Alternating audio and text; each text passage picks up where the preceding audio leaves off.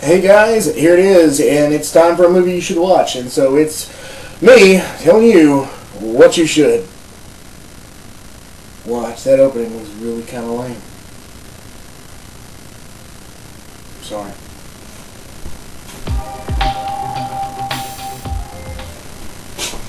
Alright, everybody. Yeah, I know, that was a lame opening. I get one. Just give me one, you know what I'm saying?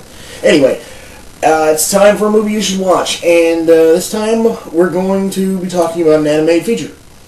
And actually, this is going to be a little bit of a strange one due to the fact that there's actually two animated features on this collection, but I only reference one of them. Okay? And so you can show it up. It's going to be Marvel's The Hulk vs. Wolverine and The Hulk vs. Thor. You can see that real nice there, with that glare on it. Yeah.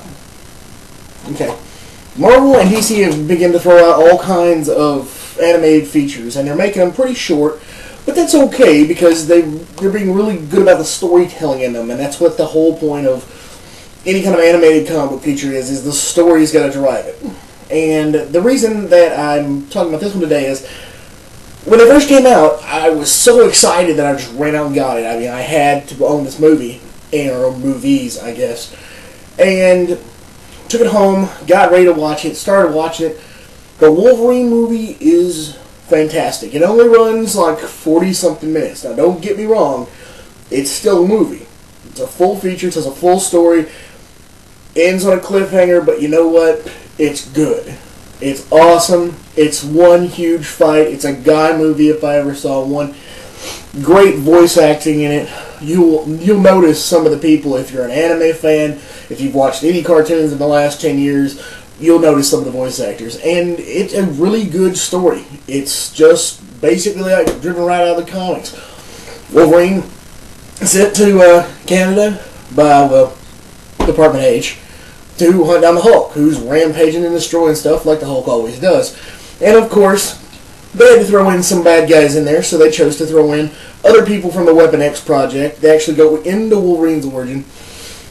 Down and out, it's probably one of the best animated features ever. Now, the problem is there's a losing side to it. The losing side is the fact that there is the Thor movie.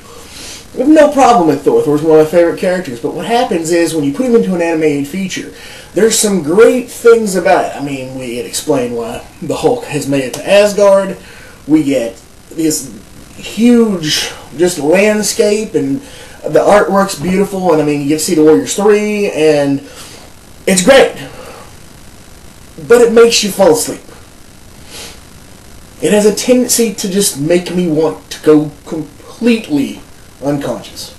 And it's just because it's drawn out. I mean, to get from the good part of the plot to the fight scene, which is what you wanted to see in the movie in the first place. Don't get me wrong. I know that's what you wanted to see, is the Hulk and Thor throwdown.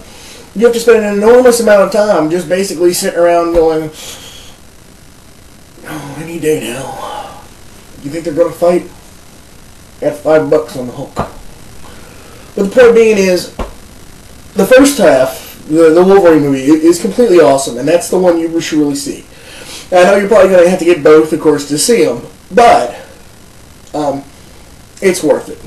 And I do want to say this.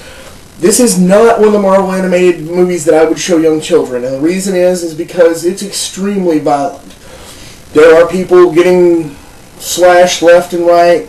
The Hulk and Wolverine fight is very, very, just ultra violent. I mean, there's lots of stabbing and there's lots of slashing going on and stuff like that. So it's not something I'd show young children. I'd let them stick to the other ones that are much more calmer and have violence, but not enough. You know what I'm saying? Cartoony violence is okay, but this really pushes the envelope for some things. But like I said, it's a good movie. You need to see it. And that's all I got to say about Hulk vs. Wolverine and Hulk vs. Thor. You make your decision. You let me know down in the comments down there. Did you like it? Did you not like it? Anyway, this is movies that you should be watching. It's me telling you what to watch. Later.